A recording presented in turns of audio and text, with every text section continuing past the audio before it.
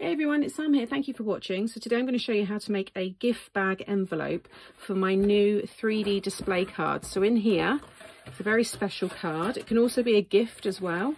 So you can pop a little gift in the box underneath or seal it off. This one's completely sealed off, but you can see this beautiful card, display card. You've got your space on the back there to write your message. And I wanted a way to present this, and I think your envelopes and your packaging should be just as special, especially if you've taken time to make such a beautiful card like this. So I've made this gift bag here. I've made it so that it will fit, I think the width of this is 7.5. You shouldn't go any wider than that if you're using the, the dies for this. And it's by 9.25, so any height that you might add to it, like I've started to build up around the frame there, but if you did go a bit higher here, then you've got that space to do so. But I think then they've got a nice way to keep this safe, and if they do store them then away, and they like to keep all of their cards, and that's going to keep it safe. You don't have to have the aperture on the front, you can just have plain pattern paper if you want, and it's just a nice gift bag on its own as well. So let me show you how I made it. So to make the gift bag, you want 2 pieces of 8 by, this is A4 length, so it's about 11.75, but if you've got 11, then that's fine. And if you're using 12-inch card, you can, use that as well. If you've got 12-inch card, then you can actually have this all attached. So you have one piece that's 10.5, but this is deconstructed just so that those people that have smaller card sizes can make it. So if you do have your 12-inch, then cut it to 10.5 by 12, that will be fine. And along the 10.5 side, you're going to score it at 7.5 and 10. Okay, I'll give you the other measurement in a minute, but for those that are cutting it down like me here, this is a piece of 8, like I said, by 11.75, A4 letter size, whatever. Score at 7.5. Okay, and then rotate it so that that is along the bottom and score at 2.5. So again, if you've got your 12-inch piece, just rotate it the way I have and just score at 2.5. You'll do that, you need 2 pieces if you've got your 12 by 12 paper. Again, you need 2 pieces of this, and then you'll need 2 of these if you're breaking it down, again, like me. These here are 3 by, again, the same length, whatever it is you've got, and you're going to score at 2.5. Do that twice, and then again, rotate so that score line's at the bottom and score at 2.5, and do that on both pieces. Next, I've already stuck this one on the top. Now, another reason why it's also good to use the smaller cardstock size is if you've got a large die cutting machine, you can run this through your die machine. If you don't have a die machine, you can cut this centre bit by hand. So you can just lay your die down and draw around the middle, whatever frame, whatever size, whatever it is you're doing. You might not be adding an aperture, you might just keep the bag just as it is and just add some nice pattern paper. But if you've got this frame as an example, but you don't have a large die cutting machine, just draw a pencil line around here and then cut it freehand. I'm going to cut this completely out, and then I'm going to cut the frame again in gold, and I'm going to put acetate behind it. Okay, so that's all cut, and I've also cut another frame because I'm going to be paper piecing it back together again like this. But next I want to add some acetate to the back. So I'm just going to take some tape here and just run it around close to the frame there. You could add it to the acetate first as well if you want. I'm just going to do this way.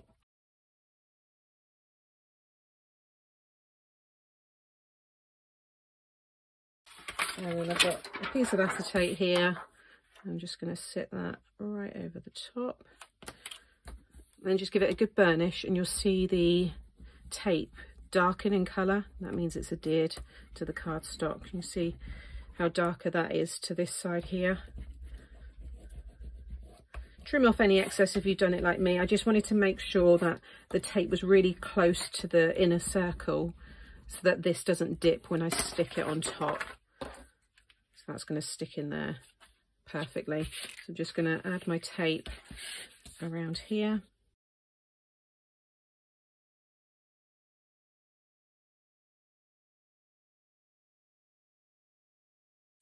And then you'll feel it lock itself back into its shape there. There we go. It should now line up. I think I forgot to say actually that the way I got that in its place, I've just talked you through it now. I sat this inside and had it sitting on the bottom. So just fold that up there. And then I just placed the die down and cut it out. So it's roughly where that's going to now sit. So that's what you'll see I think it looks so fun. So next we can start putting this together. So fold and burnish all of the score lines.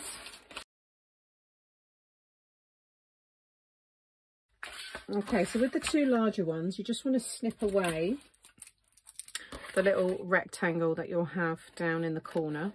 So just cut all the way up, just to the first score line, and then just snip away the edge there and just take a little wedge off of each corner. So you've got your tab. Do the same on this one. And then you're going to do the same on these two as well. So just take away that little corner piece. But with these ones, what you also want to do is just cut a wedge off of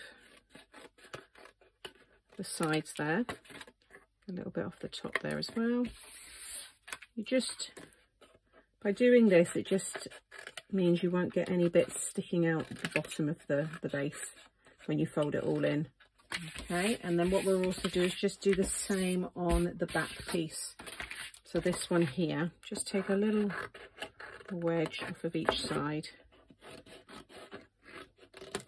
Don't need to measure it or anything.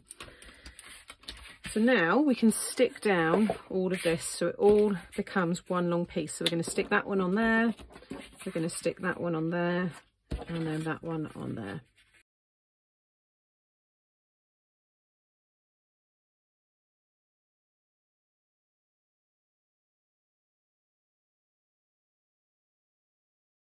Okay, when you've stuck them all together, flip it over and fold this side down. Make sure everything runs nice and parallel with each other and all the score lines all line up.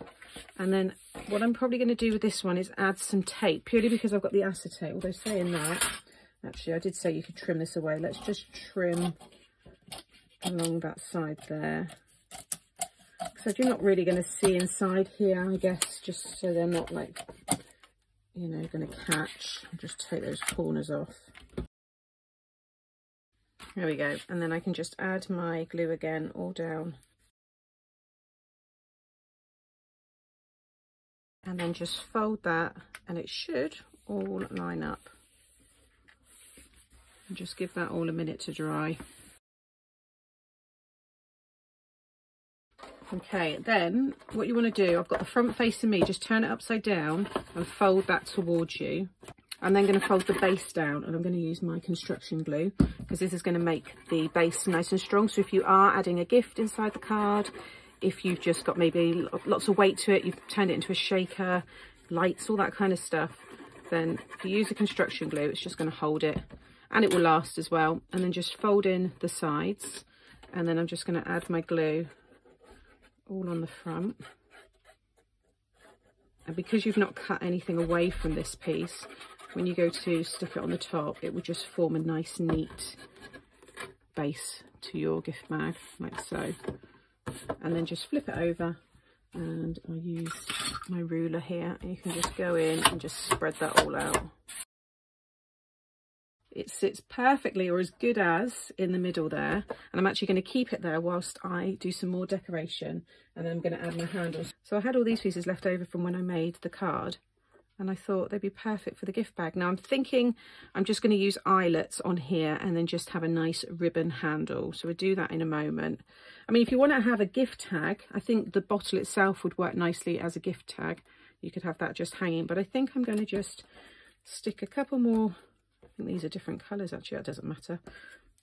I might cut a few in cream, and I'm tempted to maybe have a little sentiment along the bottom there as well, but I think maybe just one there on the front, and then maybe have the just a few little elements there. I think that would look quite nice, but I definitely think I need to have a little sentiment along the bottom there.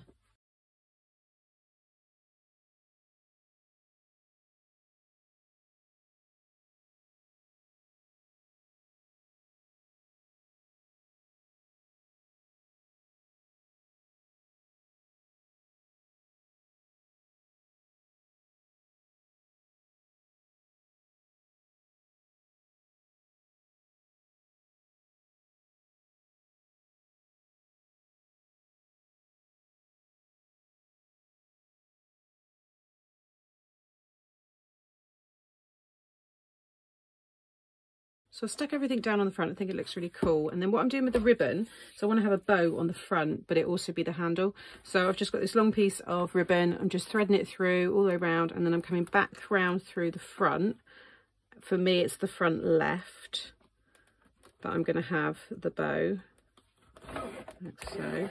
So you want to get your handle height at the back. So I think that's about where I want it. And then I want to have the same at the front. And then I'm just going to pinch together here. So you can see I've got my handle there. Pinching the two together there, and that's where I'm going to make my bow.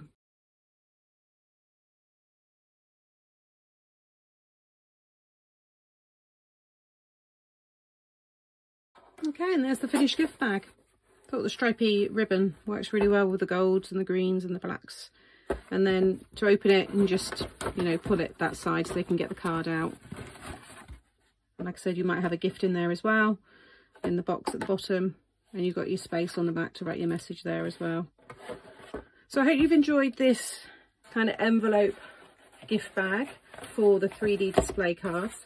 I think it's a really fun way, and like I always say, you're putting all that effort and time into these special cards. I think a beautiful gift bag to present it in is needed. So as always, I will link all of the product that I've used in the description box below, and I'll be back again very soon. Take care. Bye.